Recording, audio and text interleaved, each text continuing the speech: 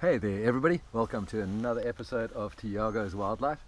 Today I have an amazing snake to show you, the mole snake. Now these snakes are not venomous, but they are not harmless either. This snake can give you a nasty bite that can cause stitches, so don't mess with it. But as you can see, I'm handling it gently and it's staying quite relaxed. Mole snakes occur throughout southern Africa. They prefer scrubby regions. And they have a snout that is pointed, making it easy for them to burrow through loose soil, hunting moles, hence the name. They also eat all kinds of different rodents and eggs and birds. They'll even eat tortoise eggs. Oh, this is such an amazing specimen. Pitch black. Oh, trying to get to the ground now. But look at this muscular snake. Powerful constrictor. They average around 1.2 meters in length, but in the Western Cape regularly attain 2 meters or more. So quite an impressive creature. They range in color from a pale sandy brown through various shades of brown to brick red brown and into pitch black like this. Two common myths about mole snakes are that color will tell you what sex the snake is, but that's not true. Every individual has a different color. It's often region dependent. What is true though in terms of sexual dimorphism with mole snakes is that males have blade-like teeth which they use in combat.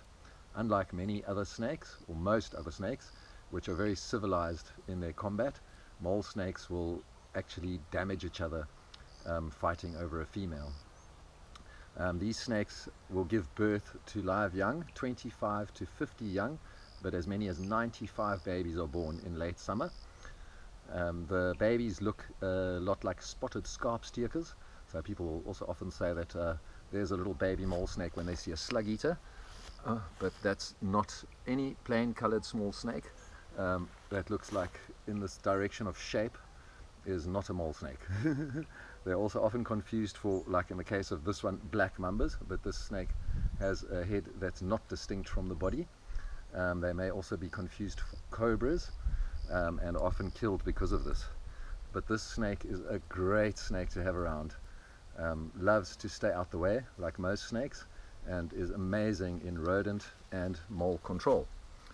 So here we go. Just trying to keep it on the hook for you to see.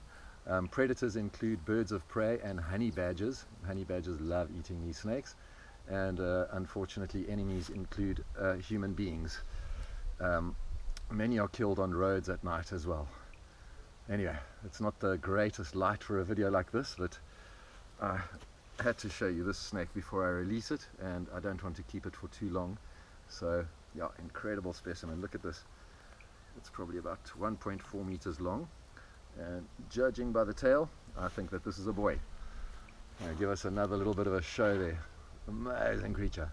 Oh, smile for the camera, mole snake.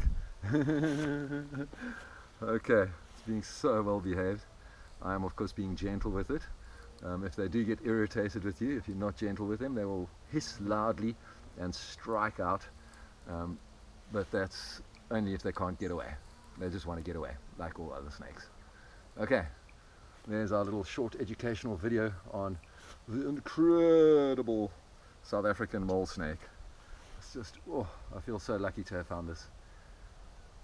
Okay, let's put it back in its container and take it off for release.